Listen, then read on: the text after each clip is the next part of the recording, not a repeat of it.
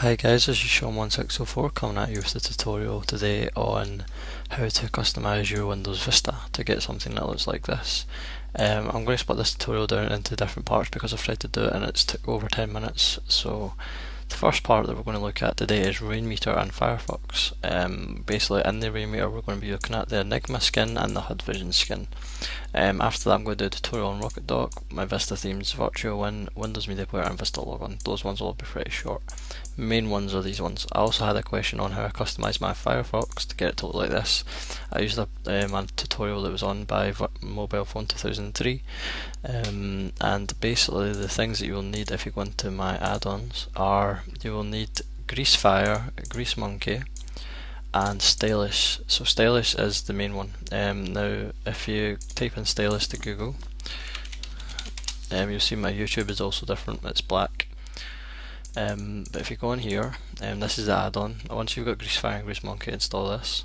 Once this decides to load up, go into this site here, userstyles.org, and this is where you get the styles. So they're really easy to do. All you do is ones I'm using for my Vista, ones that I'm using to go in my Vista theme are the dark logon one. Where's the dark one? There's a dark version of the Firefox, that's their Vista theme, all black, Firefox 3. If you go into Valacar,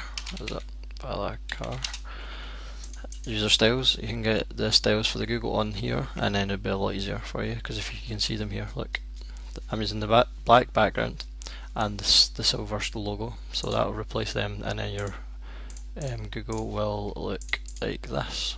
So it looks really cool. You can also get ones like I say for YouTube and all different ones if you want to make it look like DeviantArt, or there's a lot of different ones for Facebook and everything. But you can search, or you can use new styles, top styles, whatever. So that's how I got that. Now the main focus of my tutorial, like I say, is going to be Rainmeter, which is this program that you see running on my desktop. If you don't know what it is, all these things here are, all these things here are all from Rainmeter. So to get it so it looks something like this, the program, when you install it, if you go to configs, the first one you get is a triangle thing, which is really boring. There's nothing in it really that you should use because it doesn't really look very nice. The ones that I've installed that I'm using are 10-foot HUD, which is the clock you see in the middle there. Dark Rainmeter was just for this background that I like. Enigma is one of the main ones, and HUD Vision is another main one. Enigma and they both come with installers, but if you don't know how to do it, once you download the zip file, simply place it in here, go into the skins folder and place the folder in here, and then it will appear the next time you start Rainmeter in the configs folder. Now I'm going to show you what happens with an Enigma first. Was that the first one I had? Yeah, Enigma. So the things that I'm using from Enigma are the launcher and the launcher menu. So the launcher is actually down here, you can't see it's behind this bit, but it's basically for this one in the middle here, the torrents, pictures, control panel, and basically when you click on a picture, it opens up the folder. So when you get it, it's actually for Firefox and stuff like that, but I changed it. I edited the skin. So if you're going to edit skin, which you see me do there, I changed these. So I changed the picture, which if you go into the skins folder and go into the Enigma folder and go into wherever that launcher is located, it's in here, go into the menu folder, and there's all the pictures that you can use that come with it. You can actually make your own one. I made a test one and you can actually use it, but you have to make it obviously the right size and whatever, and I've not done that yet, but you can do it. So I used the comp one. You can see here comp, I've changed it to comp.png and comp active. It basically means when you click on it, it lights up, so that's why you need to. And all you do is change the location, which is that part, and that will change where you like if you want an exe to run, like Notepad, which is this one, it'll run Notepad. So that's one of them. You can read it here. It actually tells you how to do it. Kind of, it's not really, but it's quite good. The next one that I'm using from it is the Gmail one. Now the Gmail one I'm actually using because I don't have Gmail. It's basically to show you what happens when you edit a skin. Now if you're using Windows Vista, that's what I'm going to show you. So if you edit and put your Gmail in here, so I'll just put sean.gmail.36@gmail.com. so I'll say that was my Gmail account and my password was whatever. Now when you go to save it, like it says make sure you remove the brackets and whatever, but that once you update it, it should update. But that's what I'm saying, once you hit save, it'll give you this error here. Now a lot of people have been looking about and it says that you get this error. That's basically because you don't have admin access to the folder you're trying to save it in, which is this folder, which is in the Enigma folder. Now the best thing to do is save it to your desktop and just save it as the same thing, .ini, and save it there. Now once you've saved it there, all you do is go into find the folder in the Enigma folder, which isn't in the side taskbar, it must be in the sidebar. Maybe it is in the Gmail, there's that. So all you do is drag it in here and hit move and replace, and once you've done that it will update, and then when you hit skin, edit skin, refresh skin, and then it'll update it. So like if I do this and change it to, I don't know, a song, Rise Against, because they're my favourite band, so just say I put in a song titled update from Rise Against and hit save. Now because I've changed this, it will eventually update, or like I say, you can go to skin, refresh skin, and it will be there.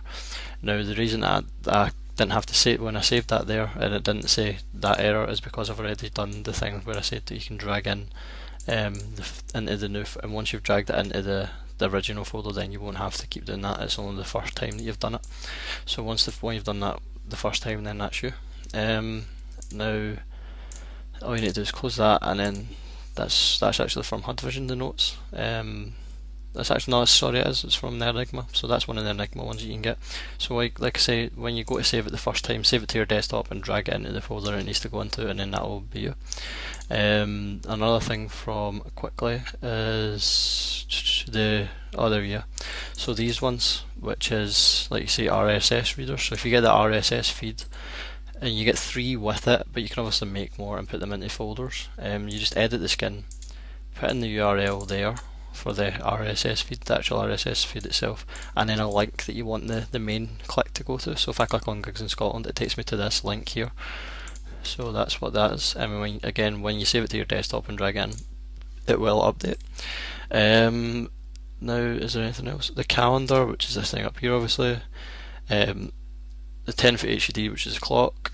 So when you get all these and add them to your desktop, make sure it's obviously, if you've got a dark background, you want to have the right one, but it will be draggable when you get it. And then obviously you don't want to be moving it about by accident, so all you do is hit tick off draggable, and then you can't move it. Now I'm going to close this skin. Make sure you hit close skin if you want to delete it, not exit, because if you hit exit, it'll exit Rainmeter. Now from the 10-foot HUD, I'm using the CPU 1234 because I have 4 CPUs, which is all these things you can see here, which are all my CPUs. My hard disk 1, my info system, and my RAM, which is here.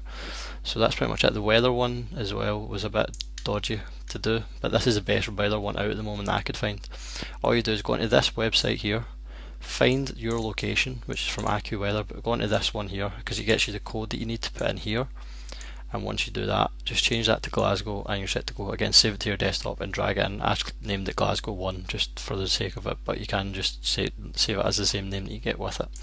So that's pretty much it for Rainmeter and Firefox, the 2 things that I was on here to show you. Now the next tutorial will be on RocketDock, Vista Themes Virtual Win, which I'll give you a quick demonstration, is this here where you get 4 backgrounds. And my Windows Media Player and my Vista logon. Okay, so I will be back in a little while, but I will upload this first.